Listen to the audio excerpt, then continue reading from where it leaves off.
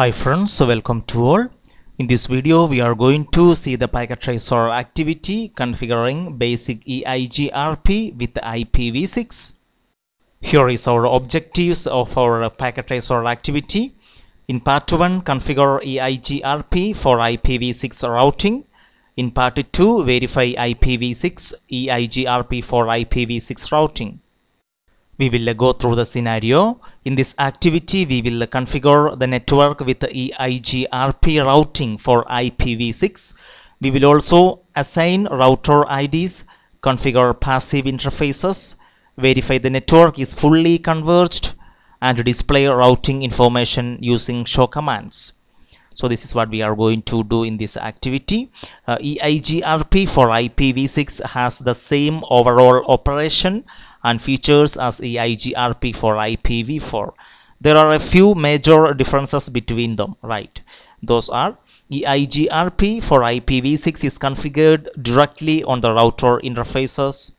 With EIGRP for IPv6, a router ID is required on each router or the routing process will not start. The EIGRP for IPv6 routing process uses a shutdown feature. Coming to part 1, configure EIGRP for IPv6 routing. Step 1, enable IPv6 routing on each router. Right, we will do this first. Coming to R1 CLI. Enable configure terminal. Here we have to give IPv6 unicast routing. Coming to R2, configure terminal. Here we are give IPv6 unicast routing. Coming to R3, enable configure terminal IPv6 unicast routing. Coming to step 2, enable EIGRP for IPv6 routing on each router. The IPv6 routing process is shut down by default. Issue a command that will enable EIGRP for IPv6 routing in R1, R2 and R3. Enable the EIGRP process on all routers and use 1 as the autonomous system number. First of all, we will do it on R1 IPv6 router EIGRP 1, no shutdown. Coming to R2 IPv6 router EIGRP 1, no shutdown. Coming to R3 IPv6 router EIGRP 1, no shutdown. Coming to step 3, assign a router ID to each router. The router IDs are as follows: for R1 1.1.1.1, for R2 2.2.2.2, and for R3 3.3.3.3. Coming to R1, here we are going to give EIGRP router ID 1.1.1.1. Coming to R2, EIGRP router ID 2.2.2.2, and coming to R3,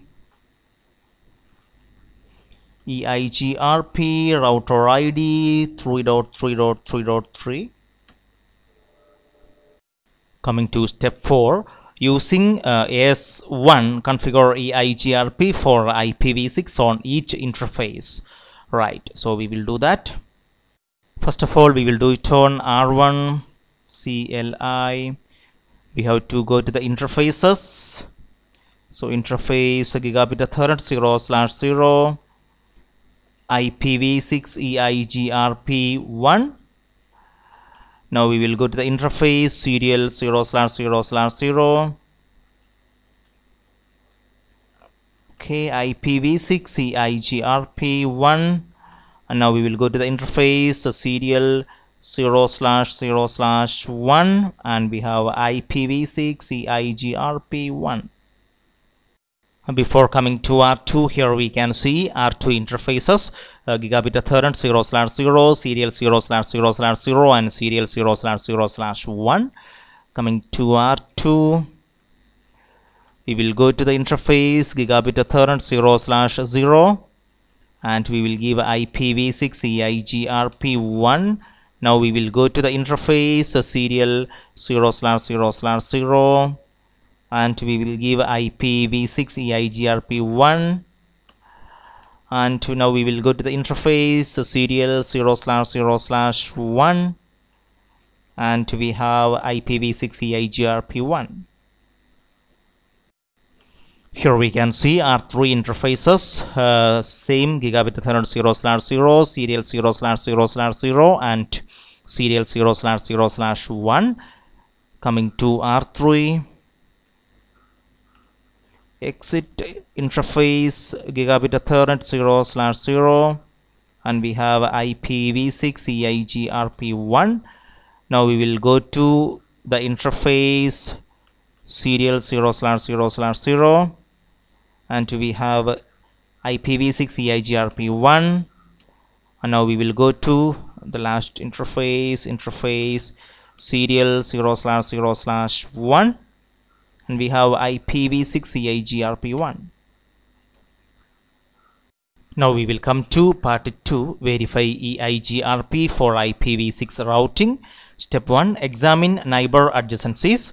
Use the command show IPv6 EIGRP neighbors to verify that the adjacency has been established with its neighboring routers. The link local addresses of the neighboring routers are displayed in the adjacency table. Right. Coming to R1, here we are going to give a show IPv6 EIGRP neighbors. Yes, here we can see the details. Coming to R2, show IPv6 EIGRP neighbors. Yes. Coming to R3, show IPv6 EIGRP neighbors. Right.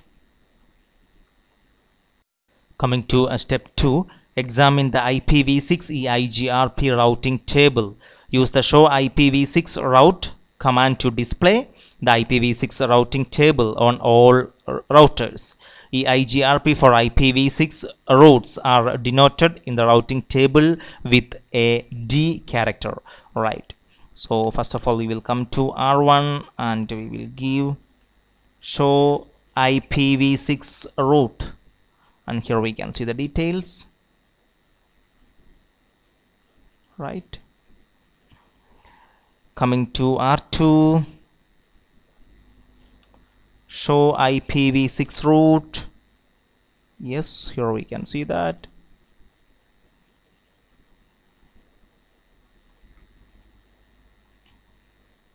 Here we can see that. And coming to R3, show IPv6 route.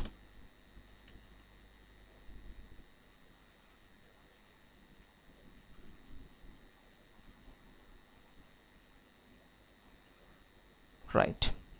Coming to step 3, verify the parameters and the current state of the active IPv6 routing protocol processes. Use the command show IPv6 protocols to verify the configured parameter. Right. So coming to R1, here we are going to give show IPv6 protocols, and here we can see the details.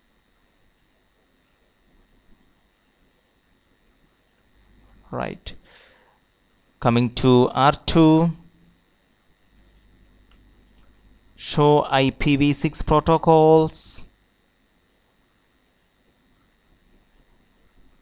Here we can see the interfaces.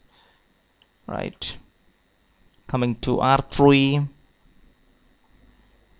show IPv6 protocols. Right.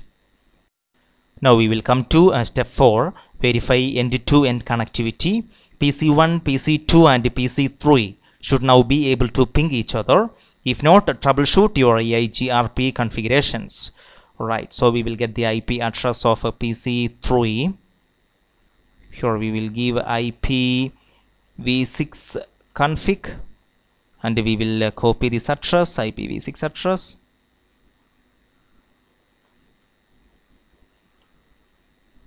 Coming to PC1 desktop command prompt, here we are going to ping to PC3.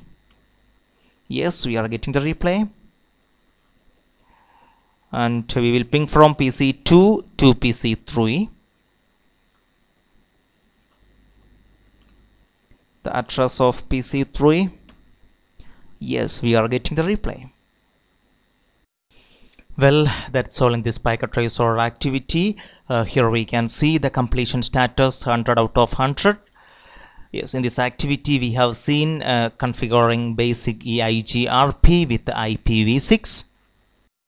Friends, if you have any doubt in this packet tracer activity, please comment below.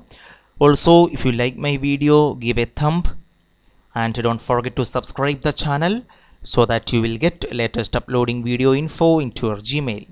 Thank you.